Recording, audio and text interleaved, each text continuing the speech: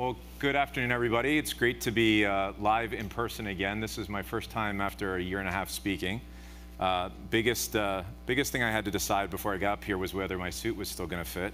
So that was the question after a year and a half of being at home, but we're okay, so check mark. I'm really excited about this talk because it's a little bit, this is not an ad for HiredScore, my company, but it's a chance to talk to you about recruiters and I think some of the really interesting challenges to think about because they're a huge part of your workforce and they're also a huge part of how you get your workforce. So we're going to talk about, just out of curiosity, has anybody in here ever been a recruiter or done recruiting? All right, look at that. So you know this is a really hard job. I have a huge amount of respect. It is like air traffic control for people.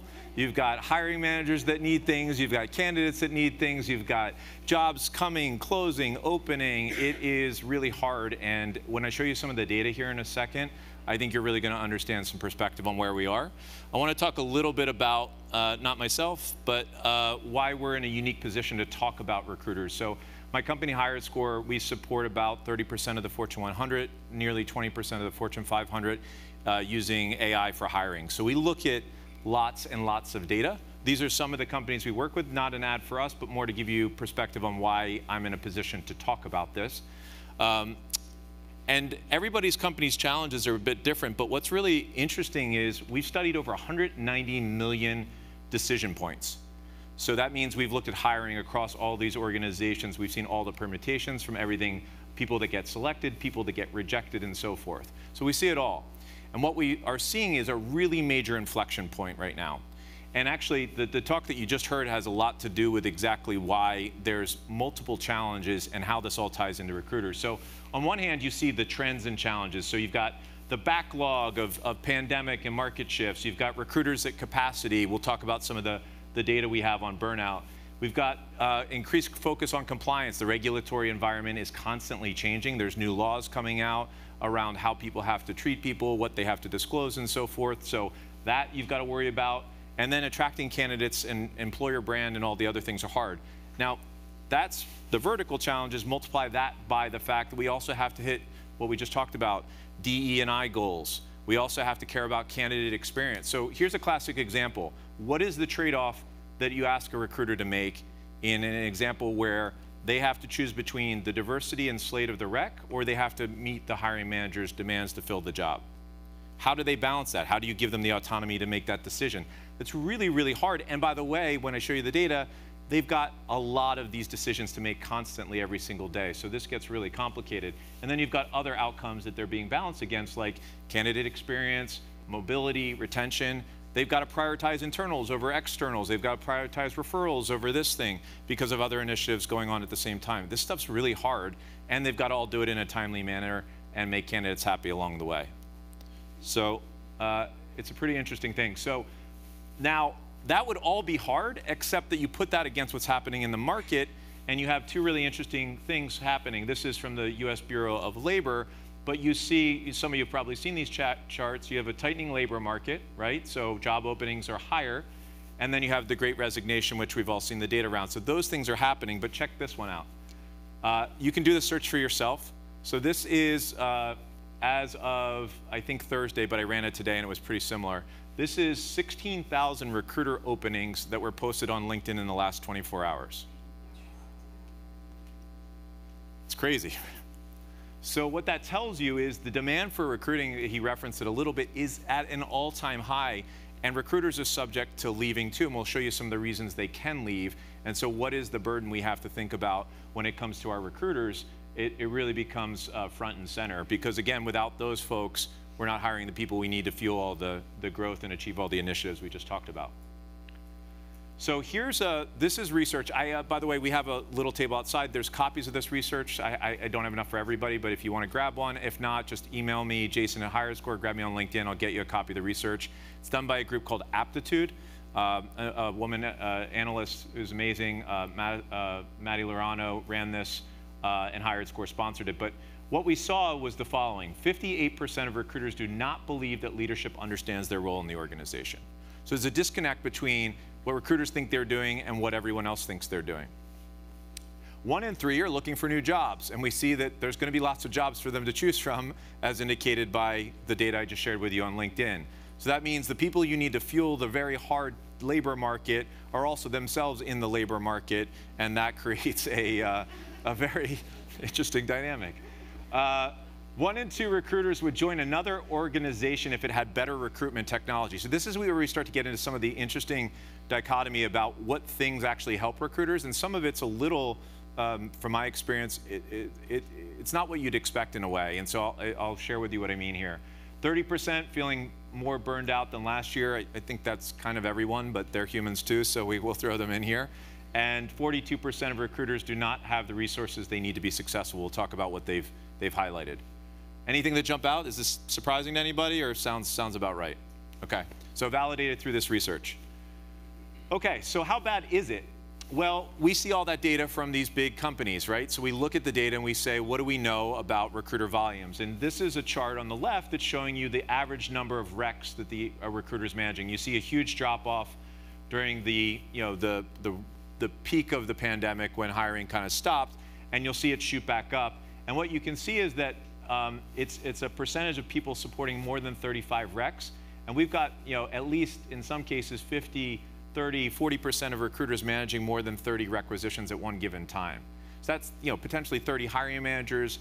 You got to imagine on some of these recs they have 100, 200, 300 candidates on some of these recs all at the same time. We have one company that's a client that has recruiters with over 100 recs on their desk. It's not even like you can't do that. No human can do that, but they don't have an alternative because the capacity problem is real. The other fascinating is on the right side, you're seeing accumulated work through October is represented by recs. This is just our data, so we're not seeing the entire world, but we can see that it nearly doubled from 2020 to 2021 in terms of the work that's being handled. So you either need more people to deal with that, you need to offset that, and there are, by the way, solutions to that. There's great organizations. One of my friends is here from Randstad as an RPO, so there are great outsourcing opportunities you can do, but another obvious opportunity is technology, which is why I'm here talking to you, is how do we help these people through technology? The second thing I wanted to tell you that I hear from a lot of our companies is, okay, this makes sense, I get it, but I can't deal with the technology change because I've got to focus on the people problem, and I'll wait to fix that thing after I get through the people problem. The challenge is, if you wait, the problem gets worse, right? Why? Because recruiters are going to get less burned out or more burned out? More burned out. They're going to leave your company in droves, and that's going to leave you with gaps and challenges. And so if you wait to fix this, the cost of waiting here in this case could be way too great. And even though that means another project that somebody has to take on or so forth, there are solutions you can look at that have a quicker, what I call time to value, which means the opportunity to impact and help people can look like this. So yes, it's not great, but you can get returns, and you don't have to wait for 2 years to get those returns. We have some customers that are going through things like, well, we'll change our ATS to get recruiters help. That's not going to be a great example of getting them help. Usually, just to let you know, I don't have data on this, but anecdotally, most ATS changes will result in recruiter productivity drops because they're learning whole new systems, they've got to change and things like that. So sometimes changing out the whole entire system is not going to be the answer, but there are point solutions, not just my company, other solutions that you can look at that get quicker wins faster. So it is possible. So just rest assured, if you want to take these back to your organizations and say, we need to help our recruiters, we can get them help quick enough. So what do they want? They want tech. They need help. And the interesting thing is, when I started at this company 5 years ago in AI, there was this notion of like recruiters being afraid of AI because it's going to replace them or something like that. That is not a thing. We don't see that in any of the data reporting. Anecdotally, our users, they embrace and love technology, just like we love technology in our own lives. We don't question using a map to get everywhere every day. We use it, right? Like we get in our car, we put on our navigation, and we follow it blindly wherever it takes us. So that's a great example of how automation can help our recruiters do their jobs. It's not about replacing them, it's about augmenting. They want more time. I think this is a luxury. I mean, they love more time to candidates. A lot of them tell us they feel like order takers, which means that they're shifting around people, candidates, processes, and they're not getting time to actually spend time recruiting people. Some of those strategic initiatives go to the wayside. because they don't have time to do it. How am I supposed to focus on getting a diverse slate if I need to fill the jobs, right? Something's got to give. And simplicity. Simplicity is interesting because it doesn't, one of the interesting survey points was they didn't say they wanted less technology, they just wanted it to work better. So what that means is that the number of tools wasn't actually a factor. We'd heard some early indicators about maybe too many tools is bad, but they don't mind having many tools as long as they work and they work together. So simplicity for us is defined as working and working together. So how do you provide this to them? What is it that they say they want? So they ask for better tools to automate processes. So most of this is really, honestly, it's about same things anybody wants. Take the low value stuff off my plate, automate it, find an easier way to do it, and let me do the work that's the highest value for me. So 51% were saying this is critical. More time to engage candidates. So again, you see this theme. They want to be in front of the candidates. That's their job. They're supposed to tell people why the company's great, recruit them. That's what the job is about, but they don't get a lot of time to do that. Simple technology we talked about. Less time doing admin work. This is about the paper pusher problem. So again, if they're being asked to do things, I mean, we see recruiters being asked to do scheduling, sourcing. They're asking to do, so what I mean by sourcing is going out and finding candidates. So they've got to manage their rec load, they've got to go out, find candidates, and they've got to do the scheduling, then they've got to do the offer, and sometimes they've got to do the onboarding stuff too. So you spread that all across 35 recs times, you know, hundreds of people, and you get the idea. This is a major issue. The last one's really interesting, data to drive decisions. What we found is that they actually, it's not that they want more data, they want data they can act on. So there's lots of data. If you work at a big company, there's no shortage of reports you can get your hands on, but they want an insight that they can do something about. Tell me that these 50 people haven't been talked to in the last 20 days and show me who those people are, I'll act on that. But telling me that we have 70% of the people who are untouched, what do I do about it? Because I still got to go find out who those people are. So these are the types of things we can bring to them and help them with. So I wanted to share some stories. And again, this happens to be about clients at HiredScore and how they leverage technology to help their recruiters. But again, I want to reference, this is not an ad. There are other companies that do this stuff. So these are just some of the wins that companies can get when done right. And I'm happy to take any questions as we go throughout as well. So this is an example of what we call sourcing automation. So what sourcing automation is it's saying, in this case, there's somebody that applied to a company. They weren't hired for job A, okay? But they could be hired for job B, C, or D. Now, recruiters don't have the time to go back and look through every person that's sitting in the database. We all remember the age-old HR promise. We didn't thank you for this job, or we didn't hire you for this job, but don't worry, we'll hang on to your resume. If something comes up later, we'll get in touch. It's a great concept, but the delivery on that concept at scale does not happen. So this is an example of that. So what the AI is doing in this case is it's automatically going back through all prior applicants and resurfacing anybody who's a direct match for the job. So we call that fetch at HiredScore, but there's other technologies that do that. But here's the impact, right? And here's the win for the recruiter and everybody else. So normally, to get a job, a slate of candidates will take, in this example, this is an actuarial job. Has anybody ever, you know, these are jobs that can take like 70, 100 days to fill. So this one was normally 10 days to find a viable candidate. The ideal candidate was found within an hour of the job being posted because it was already in their database. Now, what you see is time to present to the hiring manager was same day. So if anybody in here has been a hiring manager, imagine the same day you opened a rec, you had a slate of people in front of you with which to gauge and say these are good people or not. Okay, so that's saving the hiring manager time. The recruiter looks like a superhero. And then the rest of the process is often quicker. So in this case, quite a bit quicker, because these people already have one major thing in common, which is they wanted to work at your company.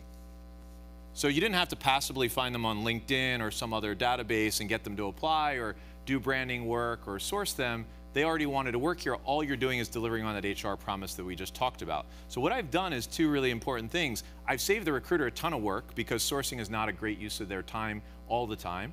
I've leveraged something that's already in my database. I already paid for it.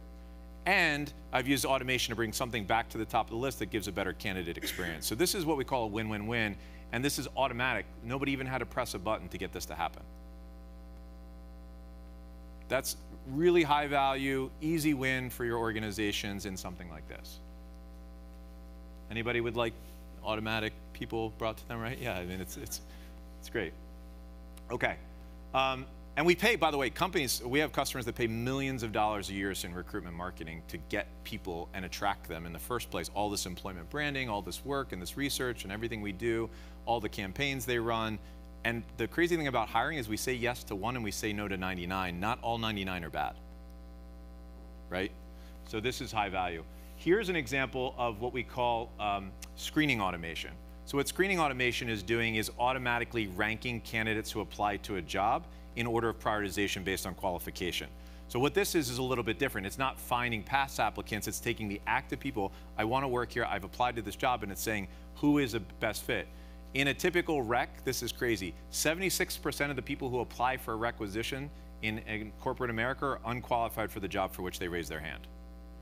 Which means the average recruiter is going to spend 70+% of their time looking at people who are a waste of their time in theory. So it's called the pile problem, if you will, right? It's classic. And so how do you save that time? It doesn't mean we don't get to those people. It just means if we get to them in the right order. And so it sorts the inbox in a sense. So 50% reduction in time to screen, 21% reduction in time to source, and overall, and this is a hiring manager win, 27% reduction in time to present. So now you have happier hiring managers who are getting candidates and slates quicker than they used to. And so this is a 500 company, and these are results, by the way, within 6 months of launching a solution like this one. So these are wins that can come back to the organization, be immediately felt, and you don't have to wait a year and a half before you can get these kinds of gains. Recruiters are happier, and we're not losing them out the door to the great recruiter resignation that's going on. This is another example. So you have a Fortune 100 pharma and biotech company. We're really proud to work with 2 out of 3 companies that drove the vaccine programs during COVID, and a large number of those hires were run through our system. So something we have a lot of pride in, that we help support that initiative. This is an example coming from that, but this is a customer had extremely high applicant. We're talking about over 1 million candidates a year that they had to process. So how do you get through those, and then the sourcing challenge? We estimate right now, and this is a growing number, it's about 1.8 million in saved time from recruiters spending time sourcing that was freed up to do other things. So this is just taking the FTE cost of a recruiter, allocating the time and portion that was spent towards sourcing, and reallocating that time to other activities that they don't have to do that. We're even at a point now where we can even automate the outreach to the candidate who is just rediscovered. So we don't even have to have the recruiter do that work if we don't want to. That can be automatic. 54% reduction in applicant response time and 88% reduction in resume pile. So we're getting back to people quicker, and we're not dealing with the pile. And the beauty is, don't forget, all the other people we said no to can be redistributed back into other jobs that are a better match for them.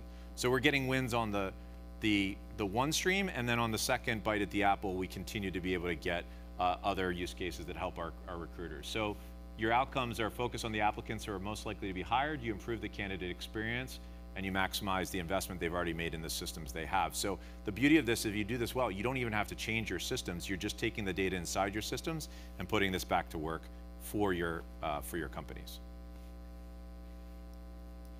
How am I doing? Great.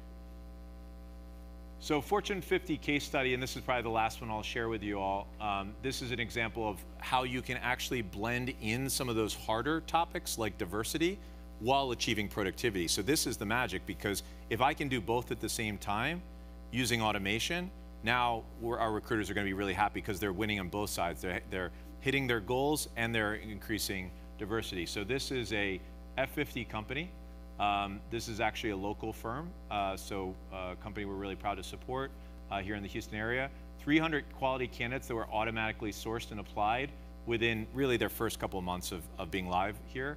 But the amazing part was that they had a 66% interview rate. So the conversion rate of these people to interview was 66%. So you're wasting all this time and unnecessary energy that goes into even getting people and convincing them to come in, because remember, they already wanted to work there.